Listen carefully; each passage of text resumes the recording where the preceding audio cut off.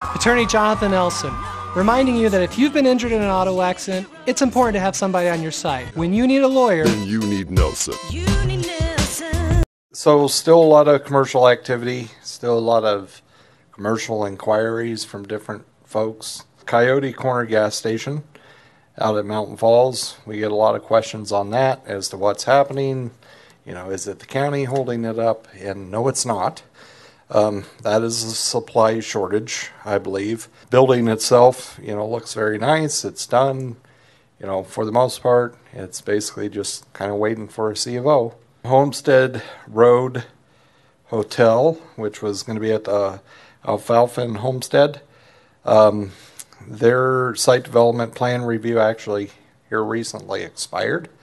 I don't know what's going on that project. We're not getting any communication back from the applicant. I'll keep you posted if anything comes back to life on it. Circle K, Homestead and Game Bird, moving right along. They're just kind of waiting as far as the county goes, just a C of O. Arby's Dutch Brothers site development's been approved and they're ready to submit for building permits. So is Dutch Brothers still in the mix? Well, it's still named there, but I haven't got confirmation that they're back in the deal.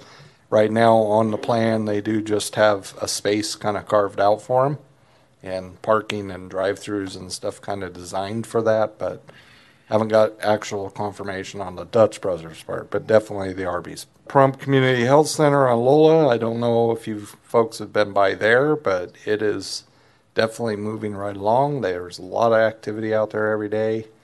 They're definitely hit the ground running on that one. Silverton Hotel Casino has a site development plan approved.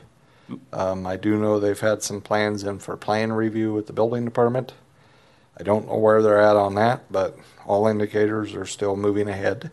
Quick Shrine Car Wash on Highway 160 is in the site development review process. That, Commissioner Blundo, is one of the developments that's proposed. Actually, there's been couple of different locations, but around the China Walk area. Self-storage and RV parking and storage on East Commerce Street is also in site development plan review. Last one I've got to report on, and this again is by the Wells Fargo area. There's a few lots there. There's like 5 lots. There's some folks that have submitted for site development for a new Chipotle restaurant and then a Texas Wings restaurant. I'm thinking similar like Buffalo Wild Wings, but that's just a guess. I haven't seen a menu or anything. The Nevada Standardbred Association in our going forward with horse racing, harness racing in that facility is still in process. We have met with potential investors and we expect to hear something back within 30 days because they have to go through a board process. We expect to be moving forward soon, and that official timeline will come out at the appropriate time for a press release.